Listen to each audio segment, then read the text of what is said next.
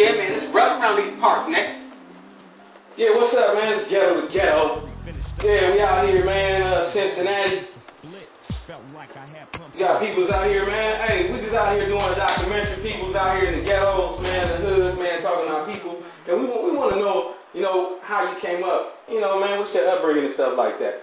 Well, you know what I'm saying? I got to stand up to say this, you know what I'm saying? Raised in a small town in Vitro, Louisiana.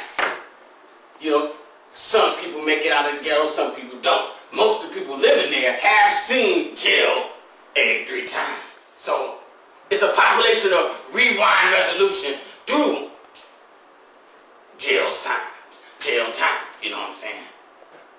So it's a hard upbringing. It's hard upbringing. People have been slapped on their backs with gold anchors just to get to where they got to get to go. Just to get where they got to get to go. You see what I'm saying? See, Kool G Lewie I was given that name by my great-grandfather, who was alive not too long ago. It was like, 20-some-odd years. Kool G, man, we just want to know, we heard you got into some stuff the other night. We were out the hotel, we got on the news, we heard some reports. Right. You know what I'm saying? Well, we was out our hotel. Trying to sweat Kool G, you know what I'm saying? We saw there was something going on in Melee. Did you have anything to do with that? Man, I ain't had nothing to do with that first off, you know what I'm saying? Cat came up to me talking about, so what you got on this, nigga? What you got on this right here, nigga? I said, what is that, nigga? He said, a partial adult. A partial adult. I said, look at this, nigga. He don't even know what he's selling.